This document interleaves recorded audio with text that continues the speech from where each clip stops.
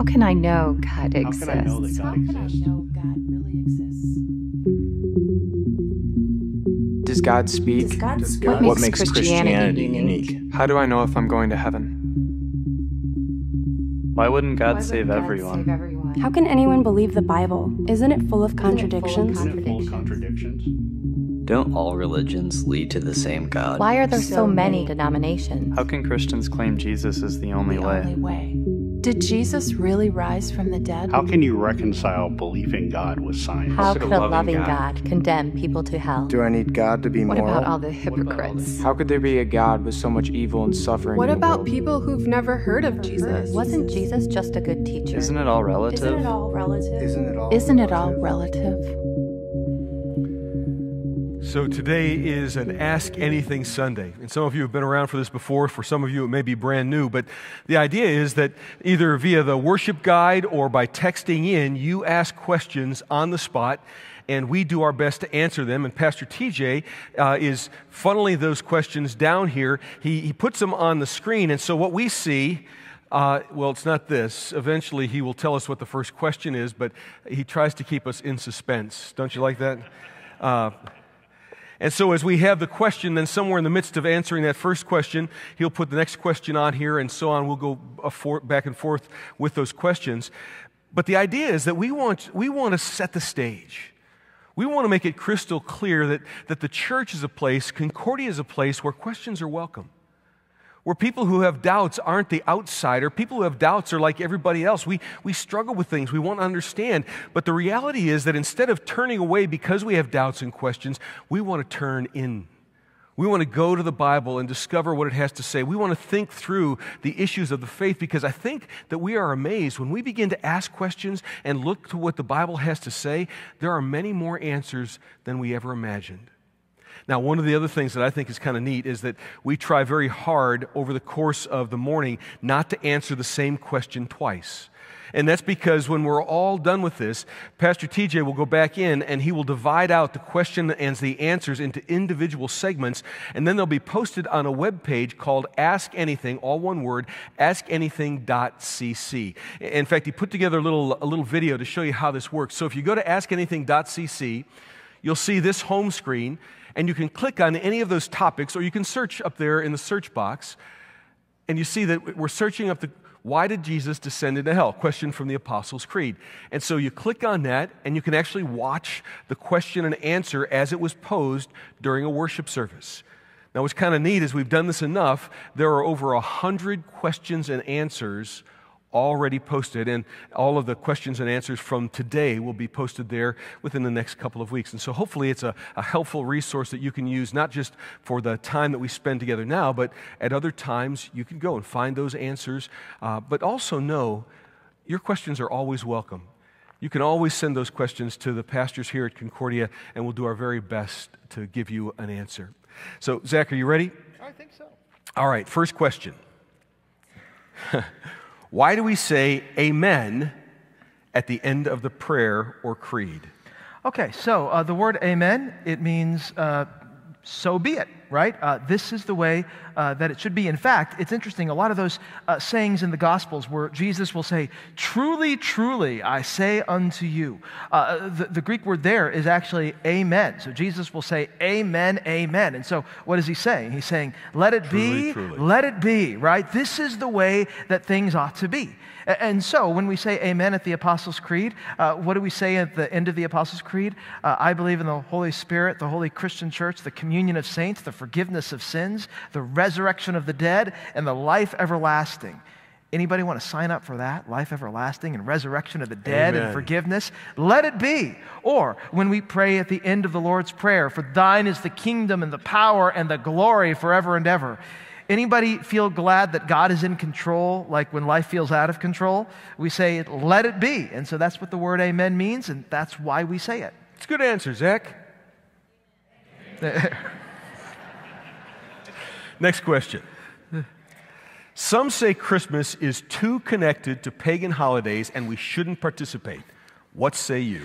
let's begin with just a little bit of history, because there is this old historical myth out there that basically Christians ripped off Christmas from the pagan Roman festival of the sun, okay, S-U-N. The winter solstice is December 21st, and so the Romans used to celebrate this pagan festival of the sun on December 25th, because it was the first day that you could begin to see the sun coming back a little bit more. Now, here's the funny thing about that particular history. That festival of the sun, S-U-N, began with an emperor named Aurelian in 274 A.D. Christians were celebrating Christmas on December 25th, interestingly enough, from about the middle of the 2nd century, which would put it at 150 A.D. So which came first? Christmas, just historically, or the pagan festival of the sun?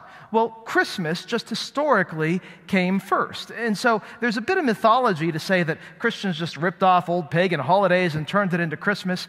The festival of Christ's birth, that goes way, way, way back, and Christians actually had some reasons to believe that Jesus was born on December 25th, even though nobody can be quite sure of that. Now, of course, there are lots of things that go along with Christmas, trees and presents and all sorts of stuff. Sometimes we'll talk about this as the commercialization of Christmas. Here's the thing. Trees are created by God. Gifts are given by God. And so you can either say, I want this to be a pagan celebration or a self-centered celebration, or you can say, these are wonderful things that are joyous and have deep Christian symbolic meaning, and we can celebrate it like that. And so what Christmas is for you depends on the faith that is in you. Well, first of all, kudos on the Roman history. That was pretty good. But picking up on that last part, man, we live in freedom. We live as people who have been set free, not just from our sin and our shame and our guilt. We have been set free to live free lives. And so celebrate Christmas the way you want to celebrate Christmas, but keep Christ at the center. Live your faith and celebrate the things you want to celebrate in this life, but do so with Christ at the center. That's the freedom we have. Don't surrender that freedom. Don't become enslaved to some other practice or some other philosophy, but live out your freedom in the way you choose within the context of your faith. Christ at the center. Next question. According to Scripture, as children, what is our responsibility toward our aging parents? So this can be a difficult question. Many of you have probably been in situations where you may have a parent who requires a lot of care. And especially if you have kids of your own, it can get exhausting. And so let's just start here. Thank you for loving in very difficult situations. And we're here for you. And we care about you. And if you can use prayer or something else, let us know. We're delighted to be there and give you all the encouragement and help that we can. Or talk through some of the complexities of this, because we're going to answer this in a few minutes. Yep. But this is a very broad question with lots of deviation points in individual lives. So Jesus speaks to this in kind of a limited way, but I at least want to walk through this. This is from Mark chapter 7, beginning at verse 10. And Jesus says that Moses said, honor your father and your mother. But there were some religious leaders in Jesus' day who said, if a man tells his father or mother, whatever you've gained from me is Corban, that is given to God, then you no longer permit him to do anything for his father or mother, and you void the word of God that has been handed down. And you do this kind of thing, Jesus says, all the time. So what does it mean? Here's what Jesus is getting at. There were these gifts that were given called Corban gifts, and they were devoted to the temple.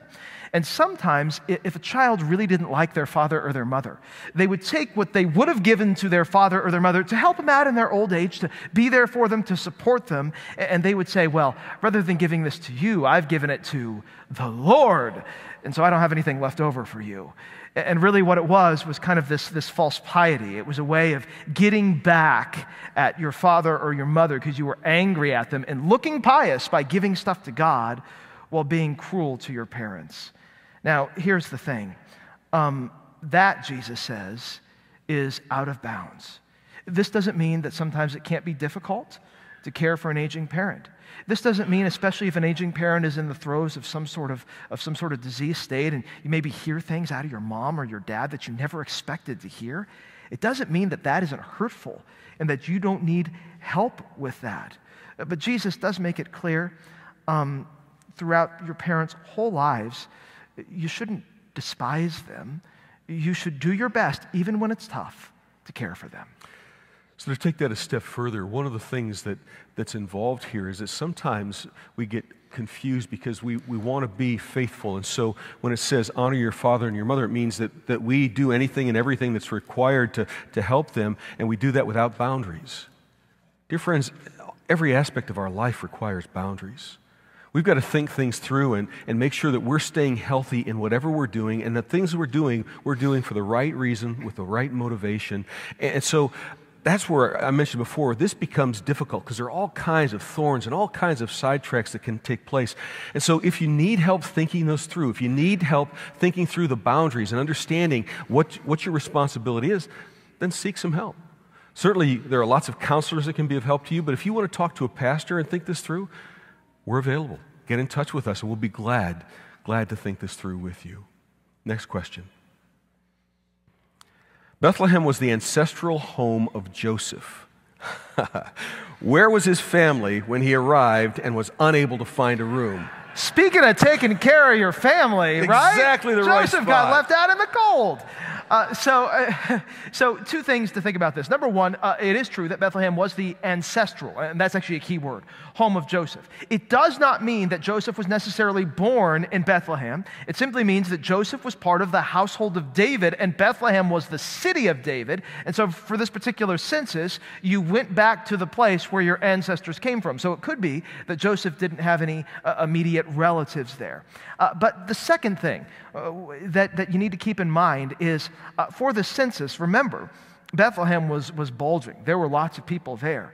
And we're not talking about inns. Pastor mentioned this in his Christmas Eve message that would have been in Bethlehem. We would have been talking about guest rooms. And so all the guest rooms in Bethlehem were full.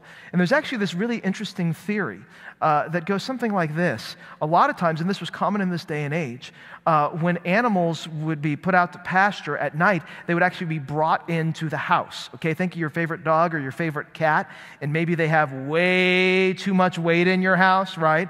Because they begin off the furniture and then they move onto the furniture. They begin in their own bed and they wind up in your bed. A lot of times people would bring their sheep or whatever into their actual homes at night, and they would put the feeding trough in their homes.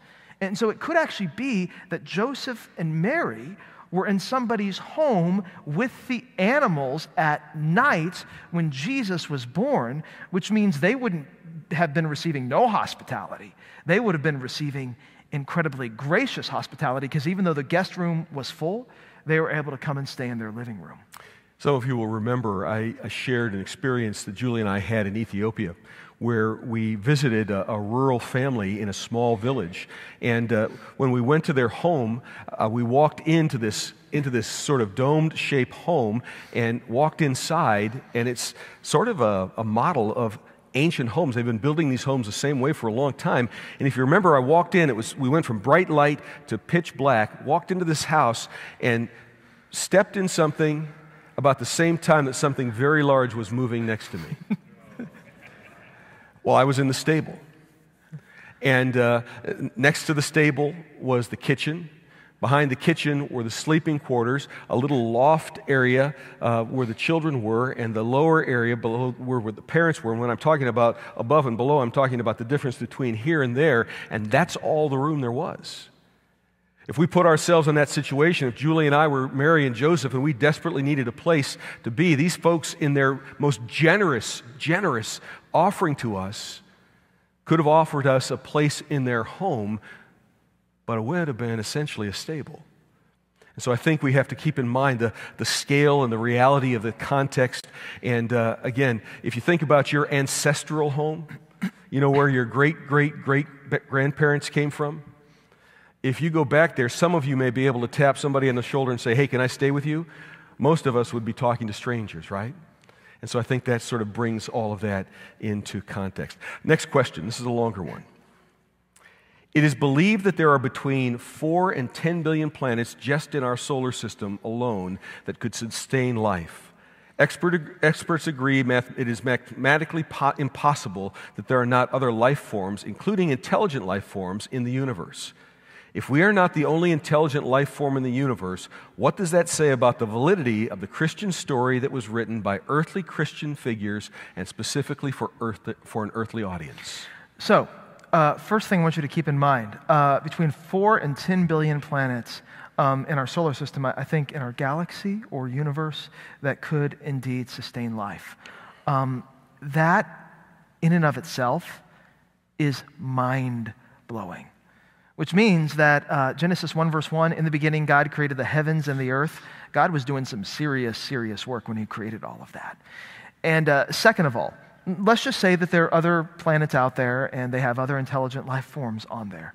That says something, just the vastness of our solar system and then the galaxy and then the universe as a whole, says something very deep about God's love for you.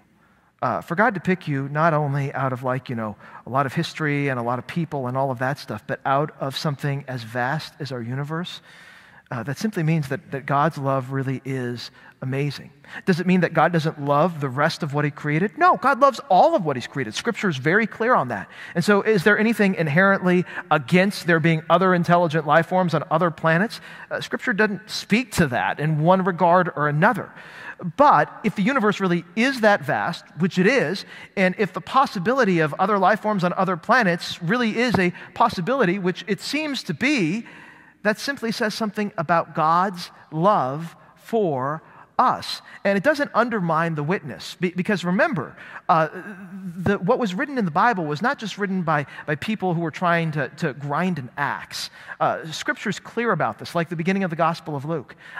These were written by eyewitnesses, by people who saw this with their own eyes and wanted to make sure that it was recorded for posterity. And just because something happens on the earth doesn't mean it doesn't matter because the rest of the universe is so vast. It does, which is why we still record eyewitness testimony even to this day. One of the things that I think about when I read this question is the reality of what you said. So God is speaking to us. He's speaking to this planet. He's speaking to the creatures that he created on this planet. It doesn't preclude the fact that there are other places with other life forms, intelligent life forms, with whom God has relationship. And that they have a story of their interaction, their relationship with God and the things that he's done in that context. In fact, think about it this way.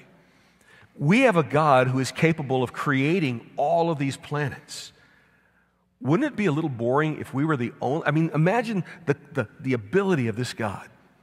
It's beyond our wildest imagination. Wouldn't it be just a little bit boring to think that his whole energy and focus would be occupied just with us? Man, that sounds boring to me. I get a little tired of it just myself, right? So the reality is we have this amazing God who has the ability to create and sustain whatever he chooses. So the possibility that there's life and that life has a relationship and an interaction with God that is different than ours, that doesn't trouble the Bible or Christianity whatsoever. In fact, it's outside the scope entirely of the things that the Bible teaches, but not outside the scope of possibility. Next question. Why didn't God spare the lives of the children of the peoples conquered by the Israelites in the book of Joshua, for instance? So this is a tough question. And let's just begin here. There's no complete and total and full answer to this question. This is one of these things that God fully understands that we simply don't. So let's just talk about a little bit of food for thought. Number one, when Abraham first goes to Canaan, the year is about 2000 BC.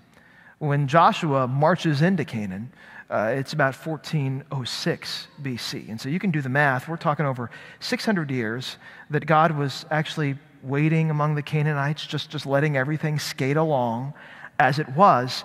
And make no mistake about it, what was going on in Canaan was terrible. And this actually leads me to the second thing. You know, archaeologists have actually uncovered mounds and mounds of clay pots, and inside the clay pots were the remains of little ones, because this was common in the ancient world. Sacrifices after sacrifices after sacrifices. And this was passed down from generation to generation to generation in the region of Canaan for those who were actually fortunate enough, I suppose, to make it all the way to adulthood when they weren't part of these nasty rituals for these pagan gods. And so what God was doing, in one sense, at least part of what he was doing, was he was putting a clean break after 600 years of being patient and saying this is not going to be repeated generationally. Now, part of the kind of pathetic thing about this, and we need to be honest about the history of the Israelites, is that the Israelites, they were happy to carry out a lot of these commands, except when it came to the kings. They would spare the people of power, which that's just so upside down in God's economy, which is why God takes the Israelites to task for that. One more thought on this. When it comes to the judgment of God, he's very persuadable. Just back up 600 years and remember a conversation that Abraham has with God over two cities, Sodom and Gomorrah. God loves to be persuaded to grace. And sometimes I wonder if maybe Moses or Joshua wouldn't have taken that opportunity and said, hey, let's talk about this, if they would have found a real listening ear, just like Abraham. Well, I think that's a really interesting point, Zach, because when we think about Jonah, for example, Jonah hates the people of Nineveh. He wants them to die. He can't wait for God to bring down fire and destroy the peoples. And the reason he doesn't want to go to Nineveh is not only because he's not afraid, but what does he know about God? That God is merciful and slow to anger. And so he doesn't want to go to Nineveh because he's afraid if he preaches to them and their hearts are turned and they turn to God in repentance, that God will show them mercy. And it's exactly what happens. And Jonah is discouraged. He's heartbroken over this. And so the reality is, we need to understand this whole thing as we try to frame it up in our minds. We need to understand this in the context of a God who doesn't delight in sacrifice or blood or violence. He's a God who delights in mercy. Next question. How does God forgive divorce? And I think probably where we need to start with is, does God forgive divorce? Yes, he does. And he forgives it the same way he forgives any other sin, by Jesus. There's this real famous verse in Malachi, maybe you've heard it before, where God says these three words, and maybe these have been used as a club against you once upon a time. I hate divorce. Now, when God says that, one of the questions we need to ask is, well, why? Why does God hate divorce? And there's this really interesting line in the book of Jeremiah, where Jeremiah is struggling with Israel and all of her unfaithfulness, just like God is. And God is chasing after Israel and her faithlessness. And finally, God says, I gave faithless Israel, this is Jeremiah 3, a certificate of divorce, and I sent her away. Now, here's the reason this is so important. If you want to know someone who knows the pain of divorce, who knows the sting of a wrecked and broken relationship, who knows all the complexities of it, who knows the hopelessness and the despair of it, God's been there. He's been betrayed. He's been hurt. And you know what? A relationship that God loved fell apart on him. There's why God says, I hate divorce, because he knows. He knows what it feels like. And he doesn't want that for you. Which is why, if your relationship is heading down a path right now where it could all fall apart, don't wait until you're right on the cusp of everything blowing up.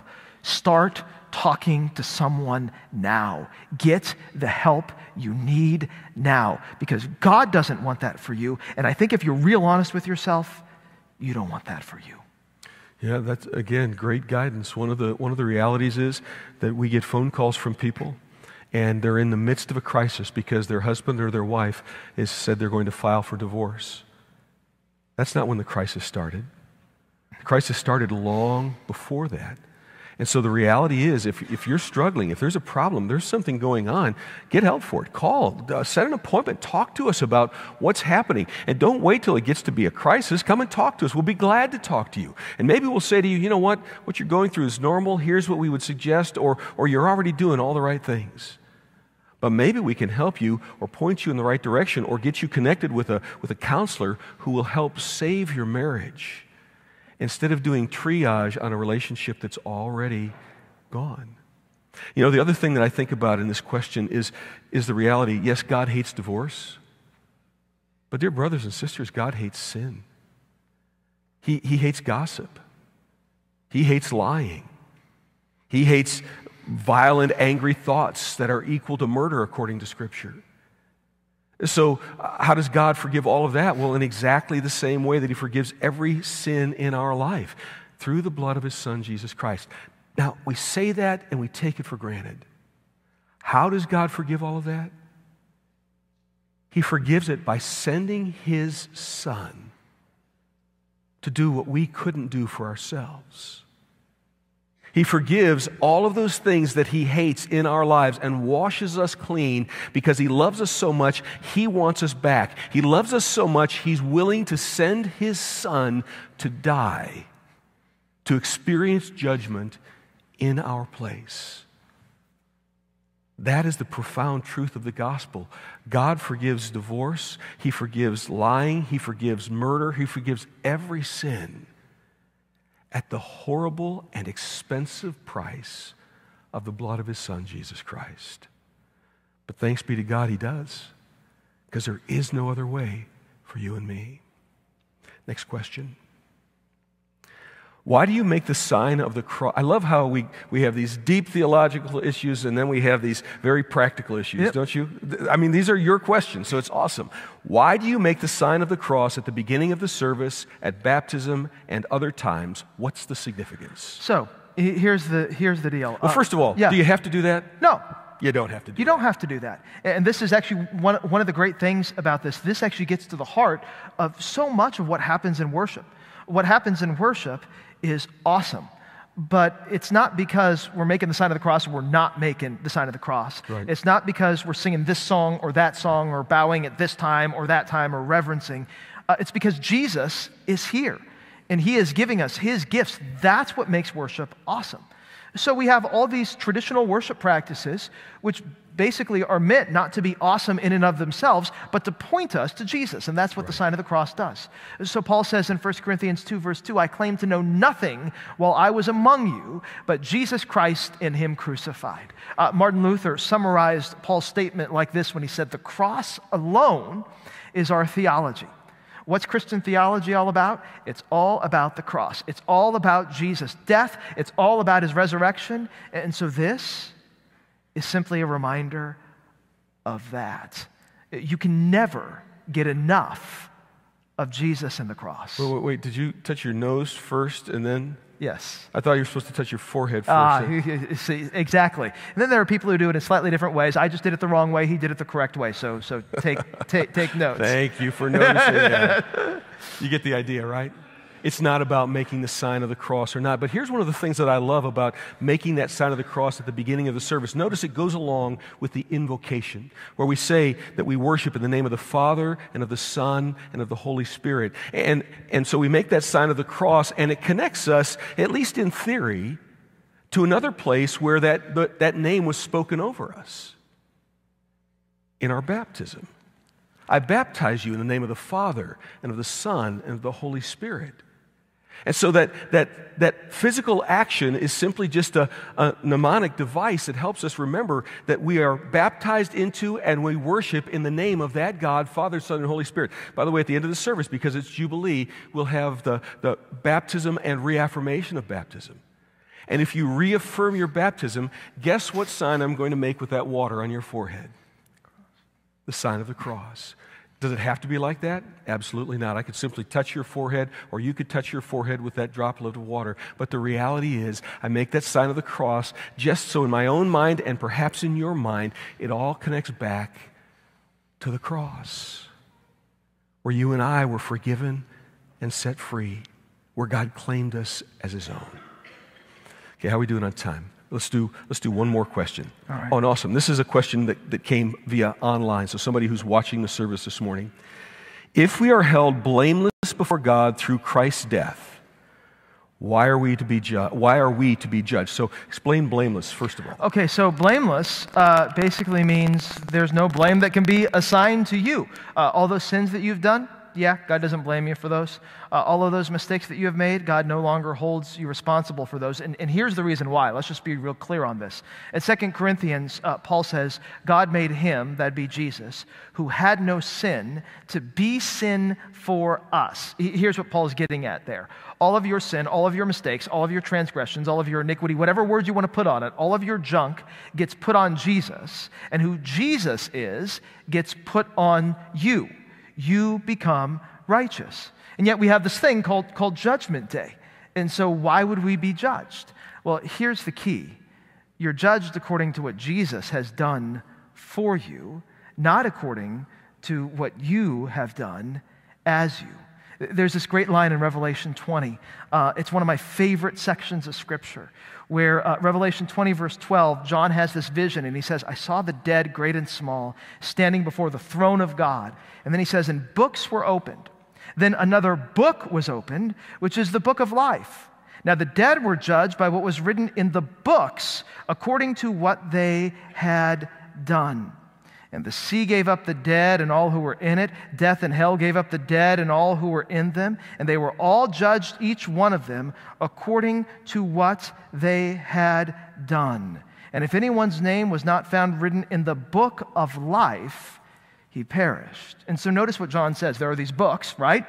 And they have all the stuff we've done. All of them. So this is like, bigger than the Encyclopedia Britannica. Not that anyone has one of those anymore, but there are lots of books. And then there's one book, the book of life. And John says, what's in that book? Just your name.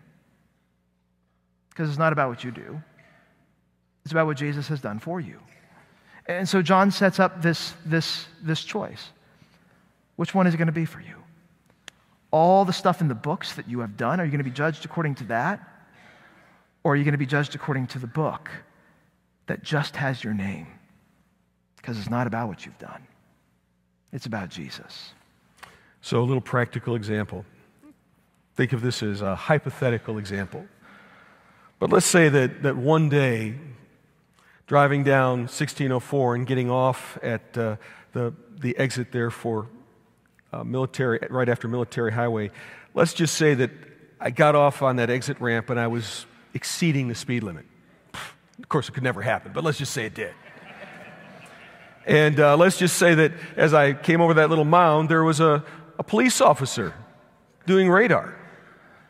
And let's just say, hypothetically, that he pulled me over and gave me a ticket for speeding. And that there was a date to appear in court, and I appeared in court on that particular date, not knowing what was going to happen, expecting that I was going to pay a fine or something. I wasn't expecting to be thrown in jail, hypothetically, right? And as I stood there, they read my court case and my name, and the judge said, case dismissed. And I really didn't know what was going on. He said, just step over to the bailiff. No, by the way, you can thank Officer so-and-so. And what had happened is that officer had seen my name on the list, had somehow done whatever he did, and because of his good name, I was excused. You realize that is the picture. You and I are dead to rights. We are sinners. We are broken. We are flawed. It's all true. And yet, when it comes to our being judged, the judgment is forgiven, righteous, not because of what we did, because of the good name and the precious blood of Jesus. That's what it means for those of us who trust in Christ to be believed. You know, as we wrap this service up, I want to remind you that, as I've said before, it's Jubilee Sunday.